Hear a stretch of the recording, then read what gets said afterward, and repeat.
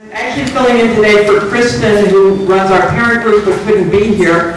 And one of the things I wanted to say, Kristen would love to have help with the parent group, so if anybody is interested in volunteering, I can connect you guys afterwards.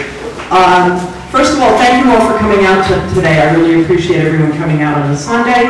And if you don't already have this calendar, it should have been emailed to you. This will tell you about the other upcoming parent meetings.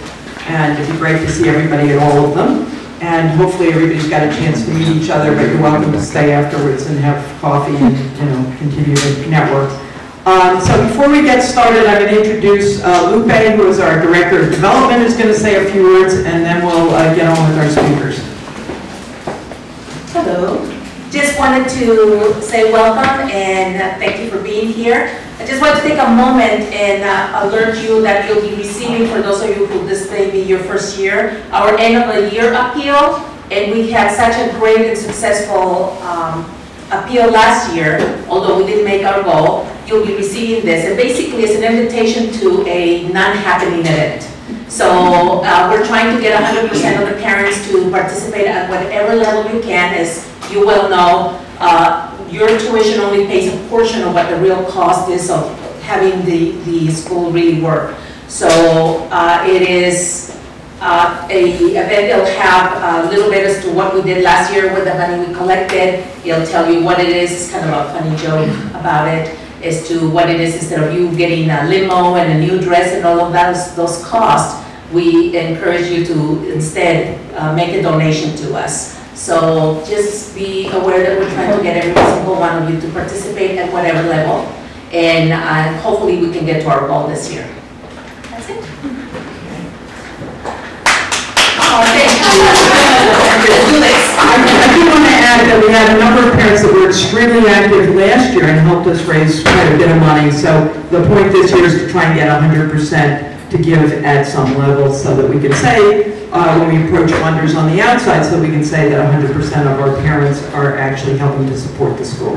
And there is a couple of parents that actually do a donation on a monthly basis, and that's also available. Yeah, so it's been great. Thank you. Arnie, did you want to say anything? Or I'll finish it off. How about that? Okay, great. Thank you. Great. So we are very fortunate today to have Benjamin and Emily with us, and a lot of you have met them already, but if not, this is a great opportunity to meet them, because Benjamin not only works with your students, he also trains our staff on a weekly basis. And he'll be involved in your ICPs, and will be following your kids. For those of you who are just coming in for the first year, he'll be following your students through the 3 years, and even down for those who work in the studio. He also provides support in the studio. So I'm going to let him tell you the rest. Okay, thank you. All right, sorry, so I don't know if you guys can hear me with this thing or not. I'm not much of a mic guy, because I'm pretty loud anyway. So today we're going to try and do a presentation. I'm not exactly sure how long or how short this will be. It'll kind of depend on how well you guys receive this information. So we will have time, a whole question and answer session at the end, but please feel free, if you can't hear us, raise your hand, give us a thumbs up, like we need to talk louder. Or if you have questions as we're going through this, just treat this like kind of an in-class format. Like, I don't want you guys falling asleep and then waking up later and like having 30 questions written down and then us being like, oh no, we're running out of time. Because I'm more concerned about you guys understanding the information that we are presenting rather than getting through all of it. I'd rather have you take away half of the information really well than not understand any of it, just so that we can get to the end of the presentation. So, so without further ado, Emily, who is my business and partner in crime, we're just going to kind of introduce ourselves so you guys kind of know, so that if you think that everything that we're saying is a bunch of BS, that we at least have some credential that backs it up, so that it's like academic BS. So I'm just going to go through a little bit of my credentials, not that I'm a big fan of talking about myself. But I'm a board certified behavior analyst. I have over 10 years of providing in-home behavioral services in the Los Angeles area.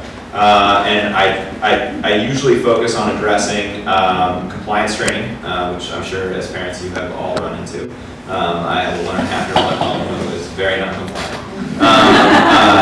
School refusal, compulsive behavior, anxiety, academic improvement, usually like focusing on attending skills, organizational stuff, self-management, And then obviously I'm the behaviors here at Exceptional Minds, you know, where I'm doing curriculum development with the instructors. I do instructor training. Anytime there's a behavior plan, I'm the one writing it. And then just this year I took over the work readiness program.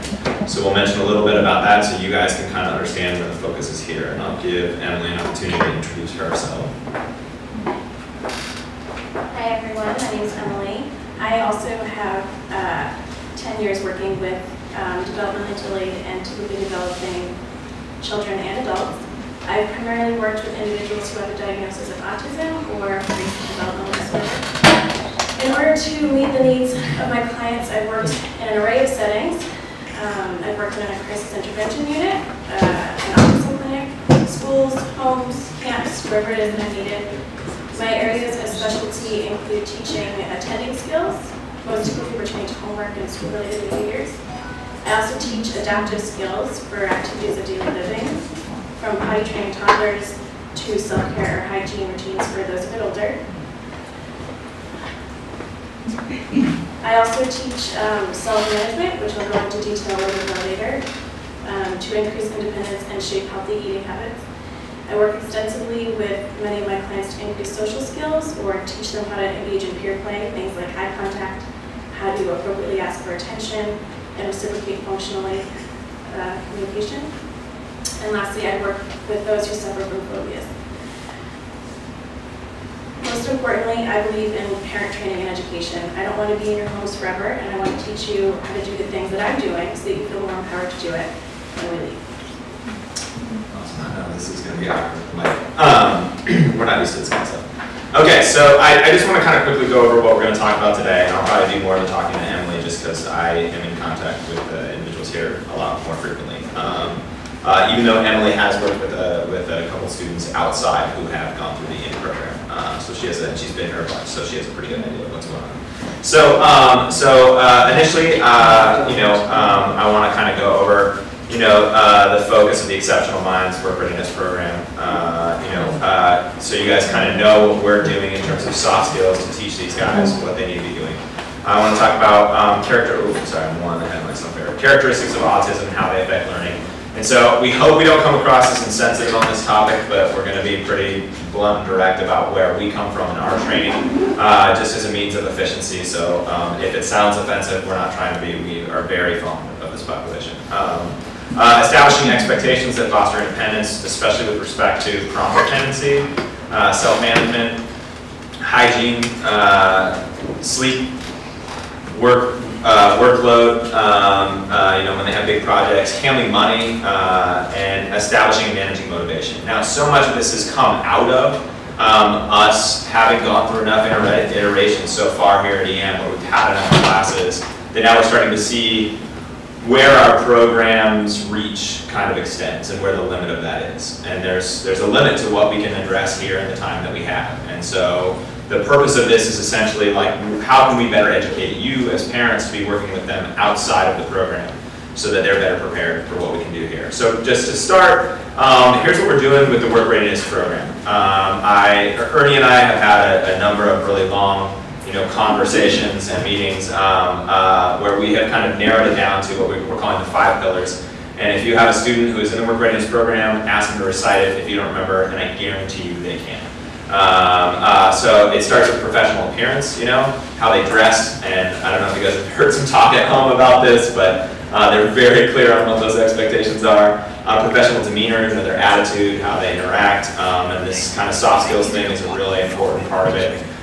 Self-management, which Emily will be talking about today, problem solving, and then conflict resolution. So essentially we want to really focus on those particular areas in terms of concrete skills so that we can get them kind of up to speed. So, we know they're going to be up to speed on the technical stuff, with the programs and stuff. So, yeah. Is that part of the program from day one?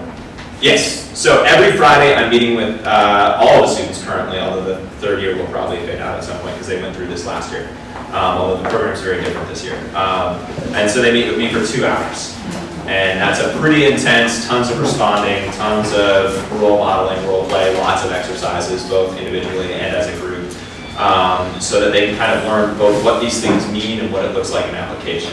And then what's great is the instructors are a part of that, and so the instructors are very, familiar with the vocabulary, what I'm teaching, because they're facilitating the class as well. So then when they go into the classroom, then that gets reinforced every single day that they're here. So that hopefully that we get a lot more mileage out of that 2 hours then. And can you guys hear the question? Okay, all right, sorry. Yeah, what's that? You don't need your mic. I don't need my, okay, good. I would prefer not to use it. I don't know how to turn it off. Just unplug the bottom. Really? Okay. That's weird. That's gonna make some really terrible tone. Yeah. Thank you. So much of this just arises. All the stuff we put in the presentation today arises out of current issues that we see at Exceptional Minds. And again, like I said, this is stuff that we think is a little bit beyond the reach of our program. And so some of the issues that we're seeing with are personal hygiene. I'm sure this is something that you guys have all run into. Sleep management is a big one. We get a lot of kids falling asleep during class or at lunch or doing things. Flexibility, independence, transportation, and then prompt dependency, i.e. like a lack of initiative. And I don't know if you guys have heard that term before, but what I mean is they're waiting to be told what to do rather than taking the initiative to do things, So if I say, oh, it would be great if you did blah, blah, blah, blah, blah, they'll do the exact 3 steps that I told them to do, and when they're done, they just stop. And then they sit there and do nothing until I come back around and I say, hey, I noticed you're finished with those things. Yeah, I finished those. Are you curious about what to do next? No? Okay, well, here's maybe what you should do next. Okay, and then they do those things. And so that's something that I'll be talking about today. Another thing that we're seeing is money management. And this is not so much a class on like, hey, I want to teach your kids how to manage their money. It's more about how we can start to establish money as a motivator. For all of us who deal with money, it's what we refer to in our field as a generalized condition reinforcer.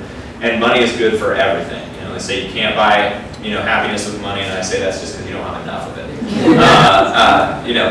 But so with money management, I'm just going to be talking about ways that we can set things up as feedback. Because we get a lot of very talented artists who are in the studio currently who don't care about a paycheck. And so it's really hard to motivate them to say, don't you want to earn more money? Don't you want to go out and get a real career and a real job? And they're like, I like the work. But, we need to go one step further than that. And then obviously self-management. And then, of course, this ties into the thing I was just talking about, which is, motivation. How do we establish the appropriate motivation for these guys not only to complete our program and get all the skills that they need to out of it, both the soft skills and the technical skills, but really motivate them to want a career in this, because we don't admit people that we don't think can have a career. I'm not talking about a job. I want to be real clear about that. A career. We just placed one of the guys, he did his first week, I think last week, right, at Marvel. And he's going to be the only guy in their entire program who does the thing that he does. So his job security is, he's the only person in the world, essentially, who's going to be doing what he's doing. Because Marvel is taking a new path, and they kind of want to buff the industry. And, sorry, did you have something you want to say about the union? No. I thought I heard something. So, okay. Okay, so here's the blunt part of what I'm going to talk about in terms of autism. Now, obviously, you guys understand autism much more intimately than I do. But I'm just going to talk about it from how Emily and I, as behavior analysts and behaviorists, view autism, so that you guys kind of understand the framework of what we're talking about. From the behavioral perspective, there are some defining characteristics of autism, and I'm going to kind of bring it down to just 2. One is that they lack imitative repertoires.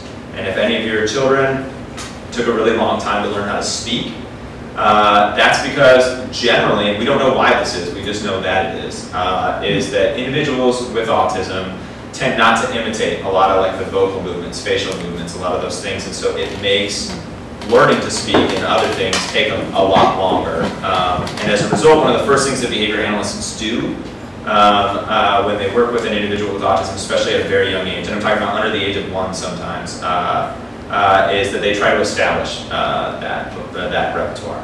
Because we do so much of our learning observationally. Oh, I see Emily turn on that light over there, and now I know where to turn on the light. That's it. No one had to teach me. So that means that language is sometimes difficult to develop. It makes them less capable, and this is a general statement, right, of recognizing and interpreting social cues and innuendo. And then the second thing is that the behavior is primarily rule governed. And I don't know if you guys have heard this term before, but part of the reason that the higher functioning population with ASD are so fond of computers is because their brain works exactly like that. It's very rule bound, and essentially it means that behavior tends to be very black and white. This is right, this is wrong. Individuals also require behavioral outcomes and schedules to be consistent and predictable, right? When things are working kind of, or are uncertain, we tend to see a lot of anxiety, a lot of frustration, because the world should work, and you know, I do this and this happens. And well, that's not always true. We know that the real world is really messy. So, in terms of these characteristics, like, well, what are the general implications for this? Let me know if I'm going too fast. Sorry, I figure this is the stuff that you guys kind of probably already know. I'm just trying to do this. So, when we talk about lacking imitative repertoires, what this means is that they don't really respond well to modeling. You can model behaviors, model behaviors, model behaviors. You can describe behaviors over and over and over. No, do it like this, and they're not going to learn. A lot of the behaviors that they have are going to require explicit instruction. You know, there's this model, and of course my wife, she's a behavior analyst as well. And so with our young daughter, you know, we do all this with her all the time. We recognize that, you know, she needs explicit instruction on everything. We got to show her how to put the block through the hole, you know, in the sorting bin. Like, we got to do hand over hand, and we do a lot of this other stuff so that she learns it faster. But there's this other line of thinking, the Piaget model, the stage theory model, which is, oh, by 2 they should be talking. By 13 months they should be walking. Well, they don't learn to walk because they turn 13 months. They don't learn to talk because they're 2 years old. They do it because they've had a sufficient number of models and repetitions and imitation. And so when they're not doing that, sometimes we have to teach each behavior as we go. And if note-taking is great for you guys, you're welcome to. I'm happy to send this, this slide presentation out. So if you guys want a copy of the slides, I can give it to Maria or Jill, and we can make it available to you guys. So there's nothing proprietary about this. So and the same is not true of their typically developing peers. A lot of times they'll just acquire something. And it's so amazing for my wife and I to watch our little daughter, where she'll see us do something and it's like there's no learning curve. It's like, oh, all of a sudden I sit up now. Oh, I pulled myself up once, now I'm gonna pull myself up on everything. And pull literally every piece of paper or anything you can get my hands on and destroy it. In terms of the rule governance component of it, usually they require a lot more prep time. There's a lot more lead up time. Because if the rules are gonna change, they need a lot of advance notice. Right? And then this is something I'm sure you guys have all dealt with, but generally individuals on the spectrum have very inflexible repertoires. You ask them to do something and they say, well, that's not the way it's supposed to go, and so they just won't do it, they'll shut down. Another thing is that they generally tend to require immediate and explicit feedback. And I've talked with a number of parents, when we've worked on specific issues, and it's amazing because we'll say, no, it works like this, and they're like, no, it doesn't. And we're like, no, it works like this. And we have to frame things in a very concrete and explicit way for that to be received. And then, of course, consistency. The more consistent you can be, the easier it is going to be for them to learn, especially when the outcomes are reliable and predictable. Oh, I know if I hit somebody that there's no, computer time. I know that if I don't go to school, I'm going to have to make up the work. But when that's variable and it's inconsistent, it's really hard for them to tell what's going to happen. Okay. Sorry, and the last one is less sensitivity to subtle changes or outcomes in the environment. And this is like, social stuff usually. It's hard if I tell a bad joke at a party, an inappropriate, political, racial joke, whatever, at a party, which I would never do, by the way. At a party, then next time they have a party, I'm not invited. That's hard for me, somebody who teaches social skills, to know whether that was because of my joke. Right? It's way harder for these guys to interpret that kind of subtle social outcome. And so the feedback that we give them needs to be really direct. Hey, that's inappropriate. And it's inappropriate for this, and this reason. It's okay here, it's not okay here.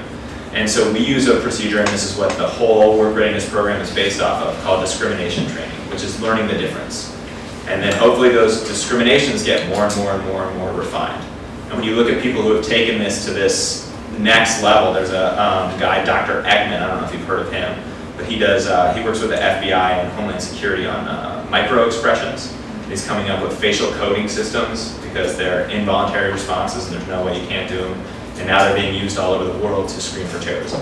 And it's like literally he can look at you, and they made a whole show about him called Lie to Me, but I mean he's like turned this into like a literal science. But it would be great, my wife keeps saying we should teach individuals on the spectrum how to do that. There's like a point system, it's a formula. Like if they do this, this, and this, then you know exactly how the person feels. And those discriminations are so refined. I mean, I don't even know that I'm doing those behaviors, and he can see it from a mile away. Okay. Any questions about that? Any issues? I hope I didn't offend any of you guys. What's that called again? Discrimination? Discrimination training. Yeah.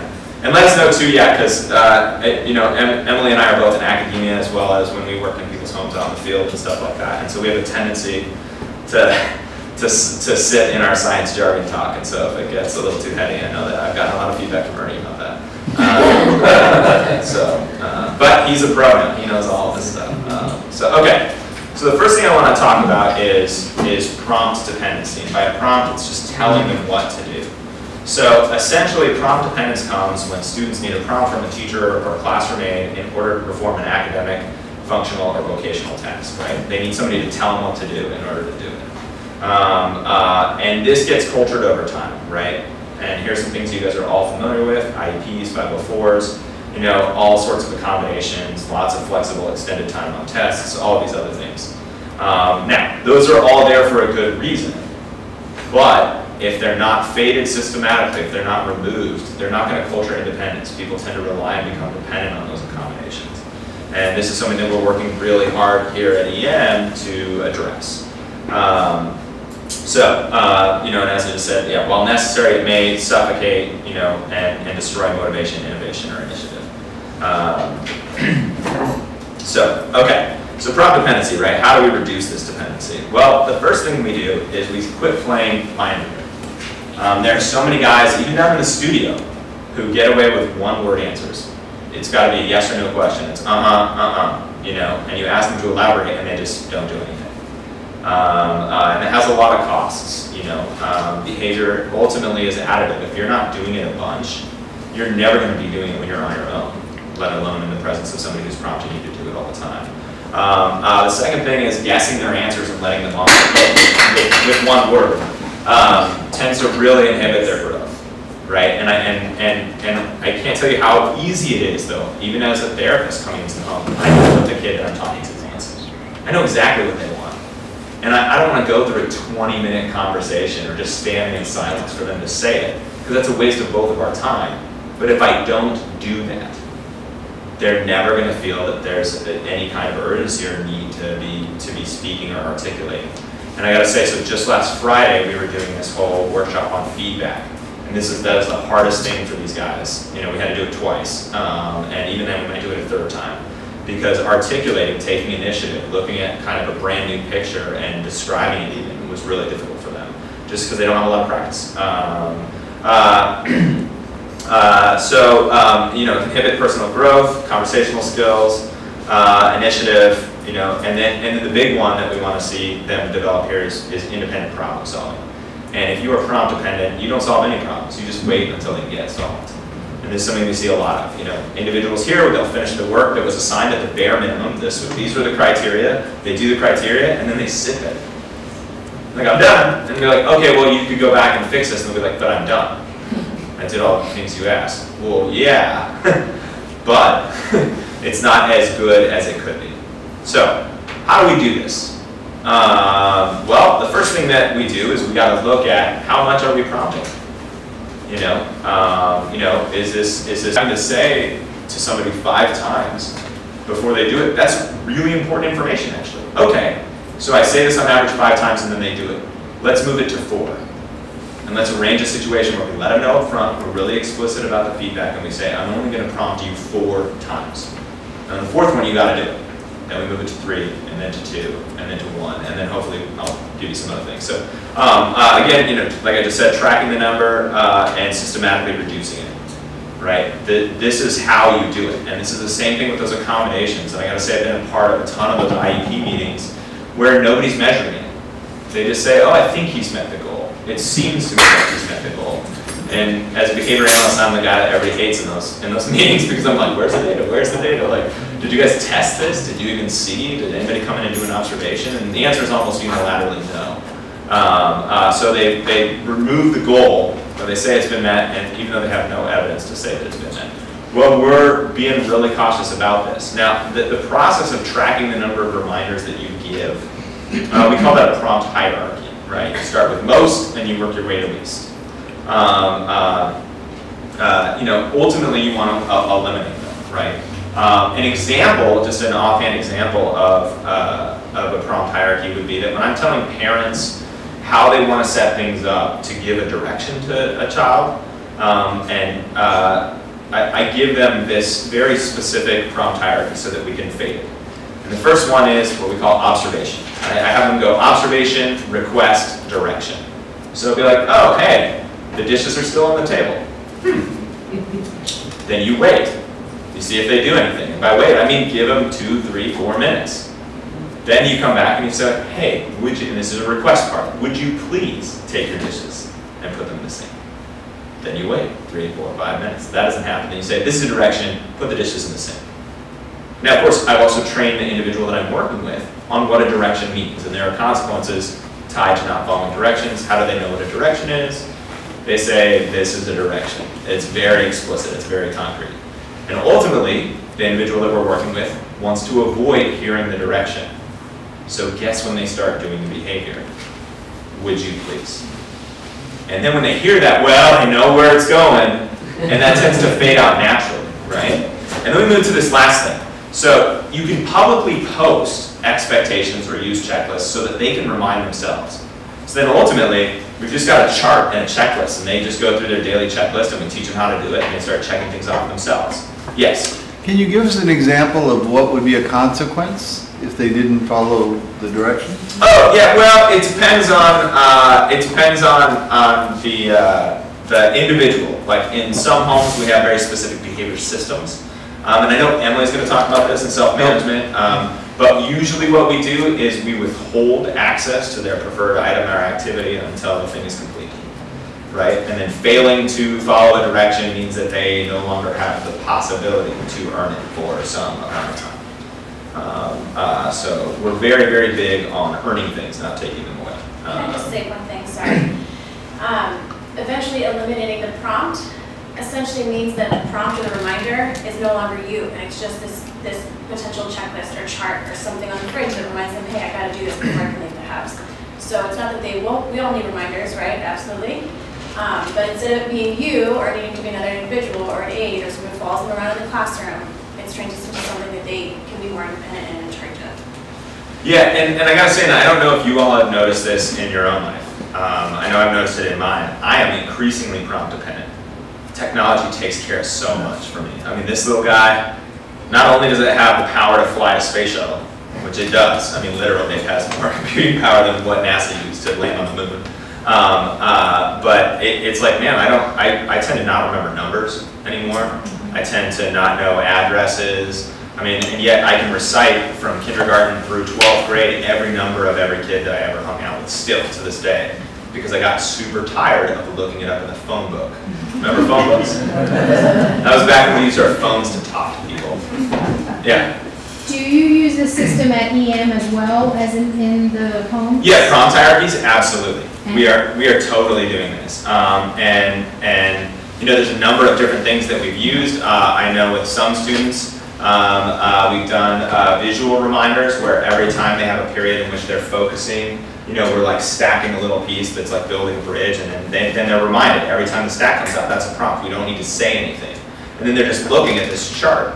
And then eventually we move to them checking off the chart, putting it on themselves, and then eventually it's like, oh, this chart is now managing my behavior, and I'm in control of the chart. I mean, how many people here use checklists? I do. How many people use the calendar on your phone and add remind? I mean, I do. And unfortunately, I'm getting more and more forgetful. If I don't put it into my phone, I just don't do it. Yeah? You know, my son, the issue of checklists or writing things down has been, or is, he just will not use those. And if you have any, you know, tips on how to do that, because just using the checklist and writing things down, and it has been, even with everybody who's worked with him, they just kind of lose what to do because the checklists don't work, he just doesn't do them. Right. Well, so, and this is explicit instruction. Especially with your son, because you wouldn't even know, that he's on the spectrum. I know. But then you give him a checklist, and everybody just presumes, because he presents like a typical individual. Hey, here's the checklist. Let me tell you how to do this. And he's like, okay. I mean, I'm sure he knows he can regurgitate all the information. He can recite it to you word for word what he's supposed to be doing. But if there's nothing compelling him to do so. Now, yeah, we're using them here. I know that they just put up brand new checklists. What do we call them? Quality checks, QCs, before you can turn in a shock. And so it's this huge checklist, and they've got them all laminated, and they're using dry erase markers. You got to go through them, because guess what happens when you turn in and you haven't met all the checks? Your shot gets rejected, and you have to do it over again. And you get somebody jawing at you, being like, "Why did you miss this? You need to get better at this." And so that's something that they work on. And that's something with him specifically. Yeah, we got to sit down, and I know that that is going to be a major part of the work readiness program. And rather than present checklists, I'm going to have them design and use their own, because that's a huge thing. And then ultimately, you get to a point where with certain things, you don't need the checklist anymore. You can just move on. Yeah. What were you saying about stacking something on the desk? Oh yeah, I was just using a visual aid. So when we're working on attending skills, this is an individual who was losing focus, and of course I measured it about every 45 seconds. And so every period when he was sitting down that he could go through where he had a full minute worth of focus, we put, and they were little bears, there was a little bridge, and it was a chart. And once the lines were all done, that was directly tied to the amount of phone time that he received, because he wanted to be on his phone. And normally, the system in his home is that he only gets phone time, at the end of the day. And this specifically was tied to, we had the phone. And as soon as he was done and he filled up the chart, boom, here's your phone. It worked awesome.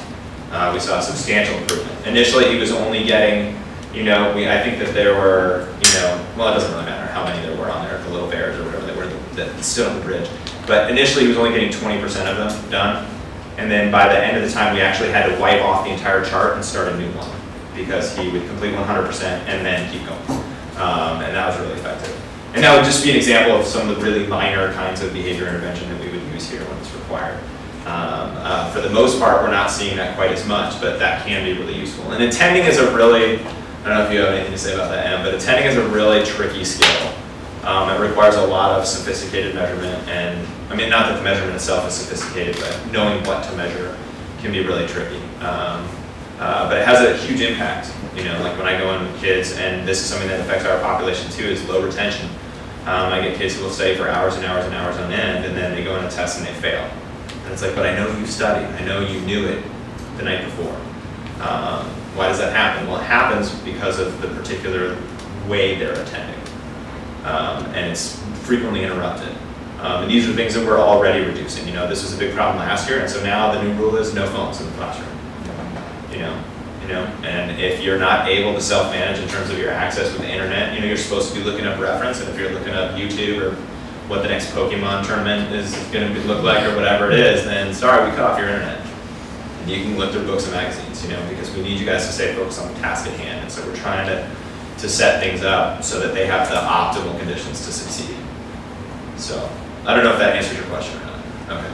All right, so I'm going to turn it over to Emily, because now we're getting into the exact same thing that we're talking about in terms of self-management. Hi again. So self-management is essentially a set of necessary skills required for independence. Yeah. And I'm going to at least try and put the microphone near you, because otherwise it won't capture it. Hey, Dan. Hi. Could you speak louder? And the microphone? I'm like, where's that going? No pressure, just you're doing it great.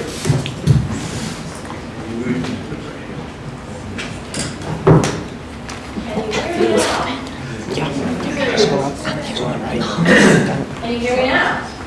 All right. Okay.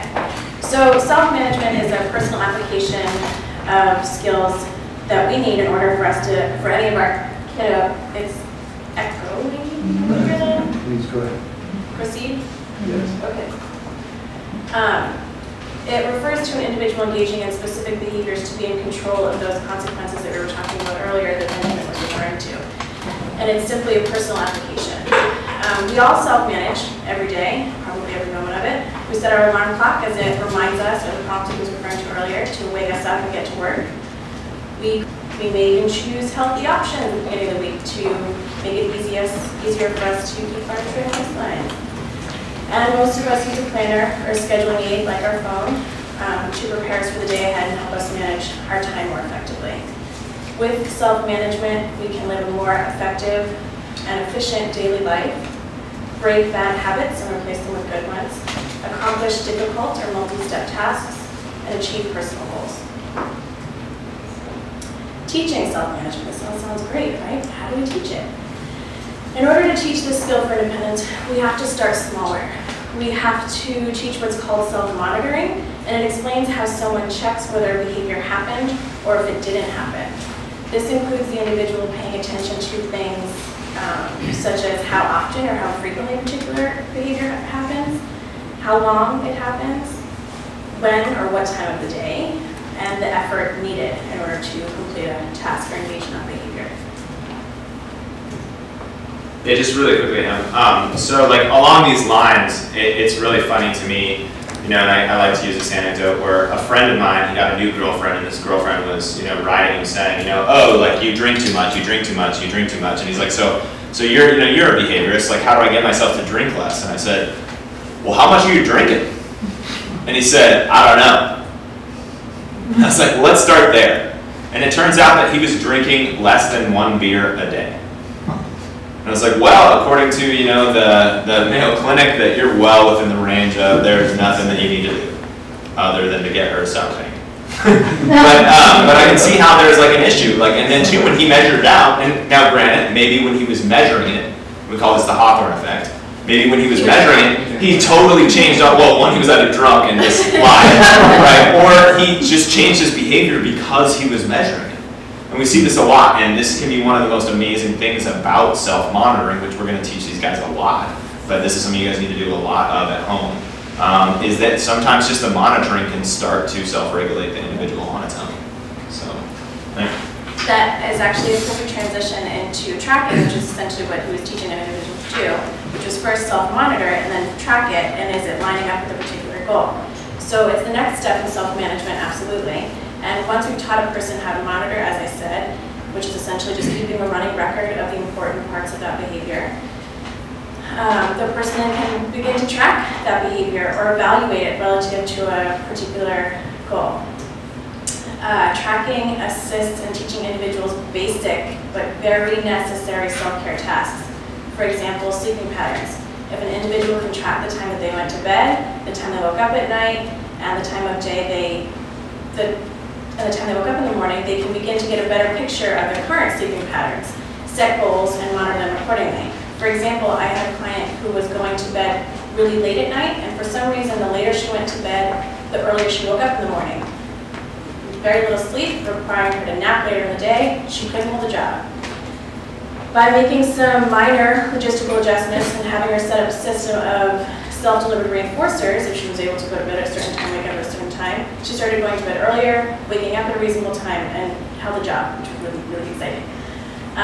Another example is hygiene. With this population, they're very frequently reminded when to take a shower, as we discussed, prompt dependence. And frequently, because it's such an important skill, we have parents being the ones reminding them constantly, okay, even though I shouldn't be reminding them, it's hygiene, so I have to, right? But when this happens, they're not learning how to do it on their own. But by having an individual track their own showering habits in the absence of prompting, and compared against a doctor's or healthy recommendation, or even one of a typically developing peer, we can have them determine if they're on par with the regimen. Is this normal? Is this abnormal? Am I on track or am I not on track? And I hate to interject again, but sure. So this is something that in the work readiness program with personal hygiene, I went over explicit, because this is something we see a lot of. Oh, I'm good, you know, I'm a 25-year-old man, and 2 showers a week is fine by me. It's not. And the other thing too is this is an area where it can require explicit instruction. You know, we'll ask an individual, did you wash your hair? Yep. And they did. And they put shampoo in their hair. and then they rinsed it, and they didn't actually rub it around or do anything like that, and they got out of the shower. And I can't tell you how many of my private clients have had to put bathing suits on, and I've watched them take a shower, because it's like, look, you keep saying you're doing all of these things. And it was a huge surprise when I revealed this to the individuals in the work readiness program just this year, like 3 or 4 weeks ago, that you know that your hair is finally clean when the lather actually like kind of explodes on your head. And you have to keep adding shampoo until that happens. Because everyone's taught, oh, it's like a dime-sized thing, that's all the shampoo you need, and then they do this, and then they rinse it, and there's like one patch of their head, right? But to them, that rule governed, I've washed my hair, and met all of the criteria, you know? And so when we talk about those things, it's that kind of explicit feedback. I needed to train it directly, and the next thing you know, they're like, oh, now I know how to wash my hair. You know, or I've had kids put deodorant, you know, they're like, well, I was supposed to put it in places where I sweat. So they've got these like wipes on the back of their neck, and it's like, no, it doesn't go on your face. But nobody ever told them, they just assumed that they knew. And so we want to not make that assumption. If that's something that your particular individual struggles with in terms of hygiene, or they stink, man, stop and say, show me how you're putting on your deodorant. I need to see it. I need to see if this works. I think one of the things, at least for my son, is that with all of this stuff, it makes so perfect logical sense, but I think to him, at least, he has to have the feeling of motivation as to why is this so dang important? What's the big deal? Who cares if I take 1 shower a week? And he doesn't understand that even though I say your boss is going to care, and if you have a girlfriend, she's going to care, and everyone around you is going to care, but he needs to care. Right. So we need to find a way to get him to care. Right. So what we do is we start with what we're going to call contrived or unnatural reinforcers, right? So I was just about to give an example of a client of mine who, when he moved out on his own, was brushing his teeth 2 times a week because he was prompt dependent at home. You know, comes out of the house, he's like, I don't need to do it. He was only doing it in the presence of therapists. No one was there. We established a rule for himself using rule governance to our advantage and saying no cartoon. This is okay. Just run with me, okay? Because this is a cartoon for an adult. No cartoons until we can brush our teeth. So you get a cartoon in the morning, you get a cartoon when you're going to bed, but you have to brush your teeth first. That's a contrived reinforcer. Eventually, over time, we'll fade those things out. He was brushing his teeth 3 or 4 times when I left because he was like, well, I have to, if I want to watch a cartoon, I have to brush my teeth first, right? Yes, absolutely. But then we fade that out over time, so it starts to become more natural, and we don't need those contrived reinforcers anymore. Yeah, we want them to care initially off the bat. That's not what we're seeing, so we got to do something about it. So we have to put in those contrived ones, eventually fade them out, and we'll get to those natural consequences. Yeah, and I'm going to talk more about motivation later on, but like to that example too, and I just heard this on NPR last week, they came out with a new app where a toothbrush, where you plug the toothbrush in, it has a USB jack on it. You plug it into your computer and it uploads it into the app to graph your brushing behavior. Well, it gave out like, I don't know what it was, like it wasn't Bitcoins, which would be sweet because those are worth a lot, but it gave out some kind of money that's used like in World of Warcraft or something like that, or a Club Penguin. And next thing you know, there was this huge epidemic of kids needing gum grips because they were brushing away, they were brushing like 30 times a day to get more points. And it's just this idea that when the right things are in place, I mean, it seems kind of nuts, but if we could gamify everything, you know, especially for this population, it would work, you know, and so that may be a lot of what we have to do in terms of self-management. Hey, I have a question, because I know this whole hygiene thing has been a big issue here, because if somebody comes in and they haven't bathed, believe me, they hear about it from the other students in the class. Which is a great natural. Which has been good. But I'm just wondering what the plan is going forward to make it, because the issue came up about motivation. So in the classroom, other than you won't have any friends, what is the motivation? If I can address that, please. I actually have that as a note that I was going to discuss at the end, because I didn't want to interrupt. But I'm going to help you guys out a lot with it, because the next time I smell someone, he's going home or she's going home. That's just not going to be acceptable here anymore, and we've let them know that if these guys come in and they're smelling, if they've got bad breath, I might hand them mints, but not allow them to be in the classroom until they're not smelling. But we have had cases of kids that come in and they smell so bad that the people around them can't handle it. So know that if you get a call and your child or daughter has to go, your son or daughter has to go home, that might be why. Nancy? Yeah, I've never had a problem with Stephen showering. He's quite independent. Gets up in the morning, takes a shower, completely independent, makes his lunch. Sometimes he'll make his lunch the night before. hygiene, brushes his teeth. So I've never really had that kind of issue with Stephen. Well, and sometimes, like Emily mentioned too, like with the rule governed behavior, you can flip the rule, or you can establish the rule. I mean, here's a guy, you know, who was brushing his teeth twice a week and now it's 3 times a day, and nobody's monitoring him. You know, you flip the rule and, oh, this is the rule, I have to do this. You know, I have to do this before I do this, and then that's awesome, it's to our advantage. That's not always the case. And sometimes, you know, creating a more flexible rule takes a really long time, but it could very well be that, you know, in Stephen's particular case, that, you know, you did a really good job from the outset of establishing those rules, or in some cases you just got lucky. You know, usually I say it's good parenting. You know, but even as a behaviorist, I've gotten lucky, you know, where I've come in with a really difficult, obstinate, and physically aggressive kid who's on the spectrum, and I work with him for a little bit, and he's like, oh, I get it now, and boom, it's over. And I was there for like 2 days, and the parents were like, you are a genius. And I was like, I just got lucky. Like, I found a way that made sense enough for him to change the rule, and now he just operates that way all the time. I was like, don't worry, this will rear its ugly head later when he's totally inflexibly not willing to change the thing that I set up, and we're gonna have to go through this over again, you know. But for right now, yeah, it's a win. So. Habits is another thing that we can do with tracking. It's really fun. In fact, I think you all probably do it if you've ever tried to manage your own eating habits or diet or exercise intake. We can do it a little bit more explicitly with our kiddos or adults, either one. But it's really fun. Well, okay, I'm a nerd, but it's really fun, and it's really cool to see the things that can come out of it for sure. And self-management goes beyond self-care tasks. As I mentioned, we use it in all of our daily lives to help us get things done around the house, meet work-related deadlines, maintain relationships more. If we want to learn to be responsible for something beyond their body, say a small apartment, we have to build in those skills with self-management in the home first.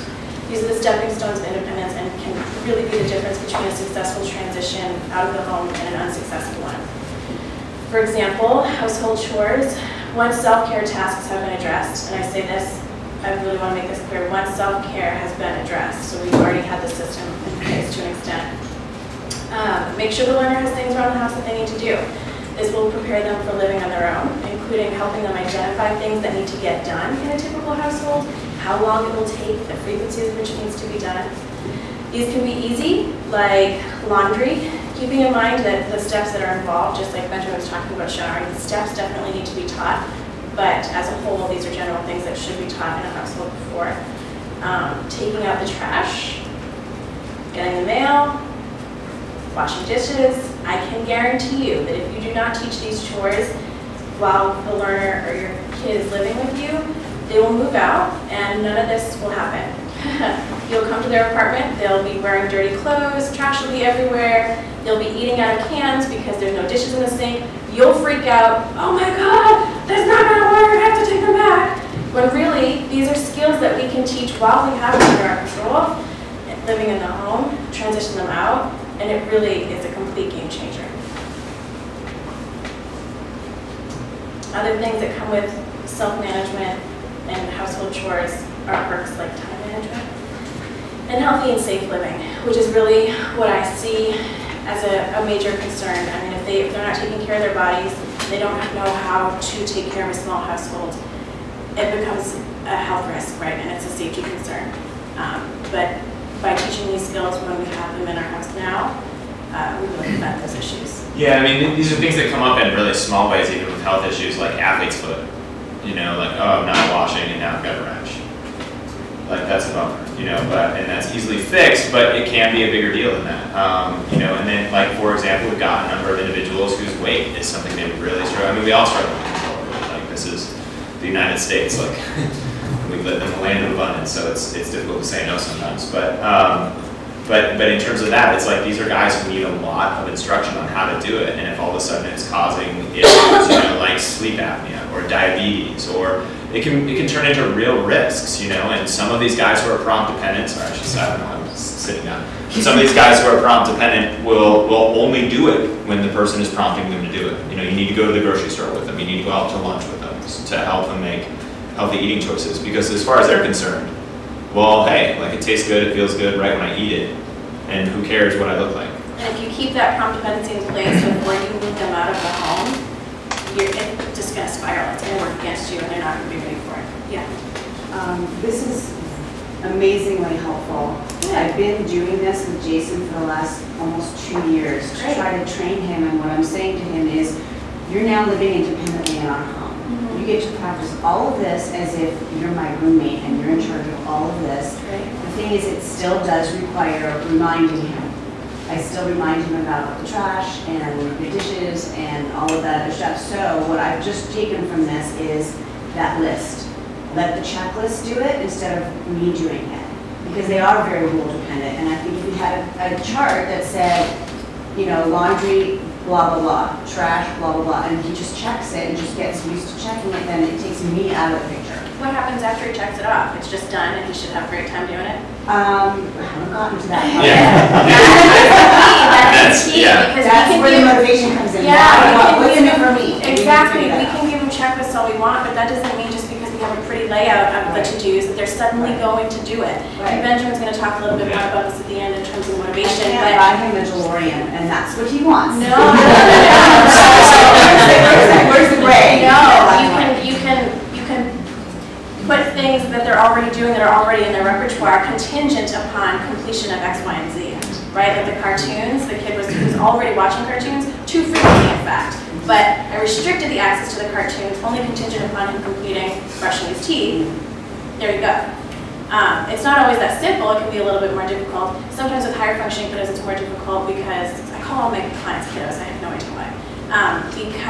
Because they're high functioning, the reinforcers may change on a daily basis, but that just makes it more natural, right? And so you can give them options. We can try this today or this tomorrow. Then, once he's doing it independently with those things, we can actually say he's doing them independently. Is there housing or buildings available for these types of men and women that accommodate to that? That would. Like in terms of independent living facilities that do that, yeah, there are places that do teach that. There are coaches like Emily and myself that you can get to teach somebody to do this on their own. You know, there are facilities that where it's like a semi-assisted, you know, so they have people who come around who do checks to make sure that the room is like in some, you know, workable order. You know, unfortunately, a lot of these turn out to be community living things where they're like sharing bathrooms and there's like chore charts, wheel charts. And I say unfortunately because then frequently they're getting prompts from all kinds of people. And the prompt dependency isn't going away because they're just getting feedback all the time. And if they were living on their own, there wouldn't be somebody down the hall being like, man, I couldn't even step in that shower, it was so gross. You know, but yeah, I mean, I don't have a list offhand. I can help with that if people want to see me afterwards in terms of accessing those services. Yeah. How many tasks for the self-care tasks do you focus on at one time? Is it once they accomplish a certain task, you know, reliable frequency, then you introduce another one, or do you do it like one or two? It really depends on the individual. It depends on, number one, their functioning level. So how long is it going to take me to teach one particular skill? And number two, what's currently in their repertoire. So if, for example, they have showering basically halfway down and I just need to increase the frequency, then I could probably work on a couple different self-care tasks simultaneously. If they have no hygiene in their repertoire right now, like they are not showering when they're getting in the shower, they're not cleaning their bodies, they're not drying themselves, they're not putting clean clothes on, I'm probably going to work on one at a time because it's going to be that much more intensive. Does that make sense? So it really depends on the learner. Yeah, and again, and so this is the other thing that I really like about our training in terms of behavior analysis is so there's the general, you know, psychology world that loves running statistics, big group samples, random controlled trials, which gives you some average person. Well, not any one of us is that average person. In fact, that person doesn't exist. No one is that average person, right? Whereas what we do is we say like, well, where is the learner at specifically? But one thing that I think you want to take into consideration is something that Emily just mentioned that I just want to highlight is, so there's a lot of things that go into that. There's not like a set number, oh, they should be doing at least 5 things a day or 6 things a day, but is the time that it takes you want to start with success and build off of success. And the better they get at it, the less time it's going to take. So what you may want to say is, I think they can afford to spend 1 hour of their day working on these things, breaking it up. Well, if they can do that successfully, then that's where you can start. And then as they get better at those things and they're completing them all in a half hour, well, then you can add more to that because there's an hour of things to do. So when I work with individuals, with autism, for example, with homework, I'll say no matter what, there's an hour of homework every night. I don't care what your teachers assign. If you get your stuff done way faster, there's an hour. So as soon as you're done, you get to read whatever you want. Or we're going to study flashcards, or we're going to prep for your test, or we're going to work on this project. And it works. It works super good, or super well, because then it's like when they're done, they're like, oh, I still got to go do this thing. And after a while, they just do it. I finished my homework, now I'm just going to read until 5 o'clock, and then I'm done. Okay. And so those are things, hopefully, where you can use the rule governance, to your advantage. But it's really something you want to assess, because if it's too much, they're just not going to do it. And then that may actually, over time, kind of become like an aversive thing, and they're going to be that much more resistant to doing it. So start small, make sure that, like you said, build off success. Once they're doing it reliably, then yeah, you can add something else in. But if all we're going to do is, hey, you got better at this, here's more work, They're going to stop getting better. They're going to stop getting better at it. I had a job working in New Mexico where I was running this camp, and you got to go early, and you could do like manual labor. So I was like building a barbed wire fence and cleaning cabin, doing all sorts of stuff. And it was awesome because as soon as you're done, he had like, I don't know what it was, like 800 acres of property that you could rock climb, fish on, mountain bike, do all this fun stuff. And everybody worked there because then you got access to all this super private, cool stuff. Well, as soon as you were done with your list, he just gave you another list. And so guess what people started doing? They started working super slow. It was like, I'm going to chop wood like this. I'm tired, I'm going to set this down and play with the grass for a little bit and then get up and chop another piece. And everybody stopped working super slow, and it's because there was never this thing. So what I told them was, look, here's what you can do. Give us a list of things that you don't think we can do in a day. And if we get it done to your satisfaction, then we're free. And it's like, because we weren't being paid by the hour, we were just paid for the month. And it's like, he's like, okay. And then we did it, and of course, the first time we did it, it took us till like 5 o'clock, and then that got back and back and back, and then at noon. But then he got frustrated because we were only doing half days work, But you see this all the time. They've done tons of studies on corporations where you can double, triple the efficiency of a company, and management says no. Even though they've got 3 times what they were getting before because there's too much free time. So it's a bonus. So you're saying that, so you ask the person, so you ask the person doing the work? Yeah, so no, I asked my boss in that example, because I just said, hey, look, like if you set it this way, I bet you'll get more work out of people. Because there was a natural reinforcer, there was a natural reward at the end, which is we got to go do all this awesome stuff on his property. We could shoot off guns and ride horses. It was awesome. And so that was there. And I guess to Emily's point too, if there's not, that pot of gold at the end. And so it's best when you pick tasks that you can see whether they're complete or not. I look at the bed, I know whether it's made or not. Rather than, oh, I practiced for an hour. And when I've had to do things like that, like I'm working with an individual now, I function on the spectrum on a violin scholarship, and he likes to shirk practice. And so we have him recorded, and then we just fast forward through it. We don't actually need to hear him. We just need to make sure that the recording is that long that the entire thing is filled with music. So, okay, this is me now. Yes. Alright, so tell me if I'm now too loud. Okay, so we want to talk about motivation, right? How to motivate. What motivates most people in the workplace is money. Unfortunately, the thing that we're finding is that a lot of these guys who do this are not motivated by money. So, financial freedom, right? So, how do we handle money, right? Well, part of it is that conceptualizing money is more difficult now than ever, right? People don't handle cash anymore. It's like a thing of the past, right? It's just numbers moving from one spreadsheet to another spreadsheet, which is why huge banks, are doing this in like 1/1,000,000th of a second over and over and over and wrecked our economy, right? And so for a lot of people nowadays, it's difficult to see how the money is being exchanged, especially if we have individuals who have difficulty holding onto their wallet, who don't have the math skills to know if they're getting correct change, right? We don't want them to be taken advantage of. We don't want them to lose the money. So we got to find better ways to help them with this, right? Because you know, with debit and credit cards, it's abstract, you know? I mean, you get a kid who goes in and who will just be like, sure, I'm gonna get this, swipe. I mean, they don't know where the money comes from, they don't know what's happening with it, and so they don't think about the purchases they're making. You know, whether it's $20 or $80, it kind of doesn't matter to them. Because they don't see the money being exchanged, right? And you know, even following checking balances and stuff, if they're not great at math, that can become such a huge chore. I know I've got an app now, so I don't balance my checkbook. I just look it up. You know, and it doesn't necessarily mean that even if they did so, that those numbers, because they're so abstract, have any real meaning. You know, I mean, how much is this? I don't know. You know, if these are guys who haven't had a job, you know, I used to mow lawns when I was like 13 because I had to get money in the summer. And I knew that a lawn took me about an hour, and then I got paid $13 for that lawn. Right back in the day when money like meant, when a dollar meant something. When you could go to the movies for like $3.50. And so I weighed everything out like that. I would go to make a purchase and I would ask myself, how many lawns is that?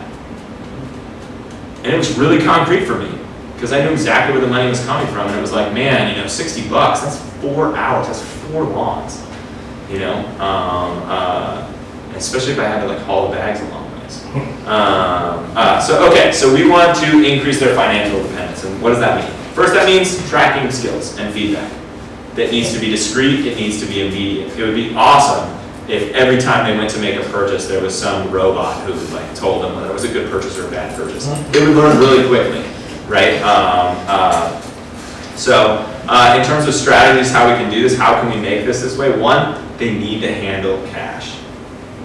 If they're not handling cash, and again, this is within reason, I don't want you guys throwing money on the tube, but if they're not handling money, it's not going to mean anything, you know? I mean, I remember when I bought my first bike, and I forget how old I was, but I had like $700 stacked in like 5s and 10s. I had a shoebox of money, and I was like so scared to walk 5 blocks to the bike store. And I'd like scope that bike forever, and then I hand this, and here's this poor dude, like counting it out, you know, and had a bag full of change, and it was awful. But, you know, and so again, within reason, you know, but, you know, another thing is that if you have individuals who are dealing with SSI, you know, and I know that by law they have to pay rent, you know, we've made this suggestion to a couple parents here, give them the money, and then have them hold it, and then have them give it back to you. It sounds dumb, but there have been a number of studies to show that if you contact that, then all of a sudden it has some weight, right? If they're handling cash and all of a sudden it's, and I'm not sure, you know, how much it is, but you know, what you guys charge rent, if you're charging rent. But, you know, they've done studies with individuals, you know, in schools where they say, okay, if your test scores go up, you know, we want you to practice really hard this weekend. If your test scores go up, then you guys get these prizes, and they just told them about it, right? And then the test scores didn't change, they stayed the same. Then, the following week, what they did is they put a $20 bill on every person's desk. They got the choice between money and a trophy. And they put the trophy, and they got it every time they did practice, they set the trophy or the money on the desk. And then if their score went up, they got to keep it. 100% of the class improved their scores, right? They told them they were going to do it versus handling it, touching it, feeling it. You know, one of the guys, we told him he had to do this, and he was super upset. He's like, I'm not paying rent. No, you don't. You already are paying rent. It's just that it's just being subtracted from your account by your parents, and you have no idea, right? And then when they go to pay rent, they don't know how to do that. They don't know how to handle that money. They don't know how to. So that can be something that you can do, right? This also requires a lot of planning. You know, and another thing that you can do is, you know, determine for them how much in cash they can handle appropriately or safely in a day. If that's $5, $10, whatever, you know, even if it's like, you know, they use their debit card to go buy their lunch, but they go to the machine to get chips and soda. Like, that's fine.